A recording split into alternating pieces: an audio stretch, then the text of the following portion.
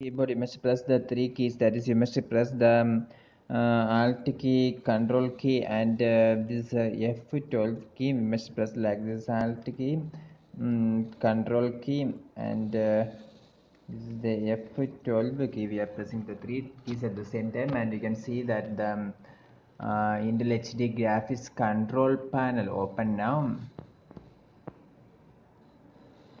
And here you can see the options: display 3D option and support video profile, etc. And you can see this one, that is option and support. You must click this option and support,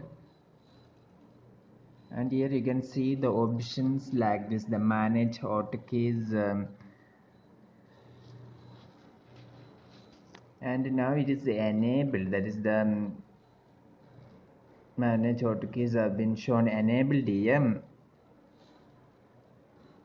And if you choose the disable option like this, and after that you must go to the apply section, you must apply like this.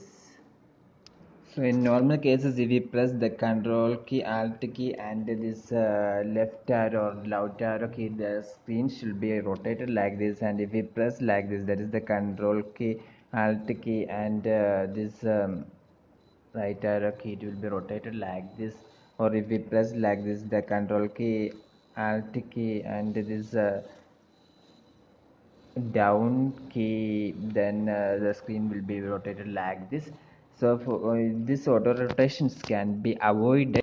So the auto rotations can be avoided by simply pressing like this the control key, alt key, and F12 key from your keyboard, and you can see that the Intel HD graphics control panel have been open. And from here you must select the option and the support, and from this option and the support, now it is enabled, you must disable this like this, and after that you must press this apply button like this. For more videos like this, subscribe our channel Engineers World Online. Thank you.